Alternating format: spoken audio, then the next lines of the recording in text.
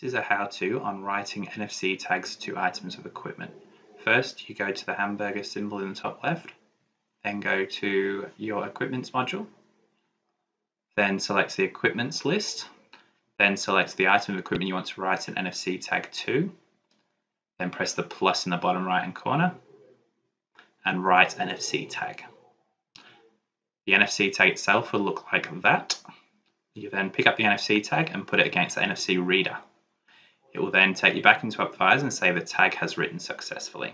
That's the end of the video.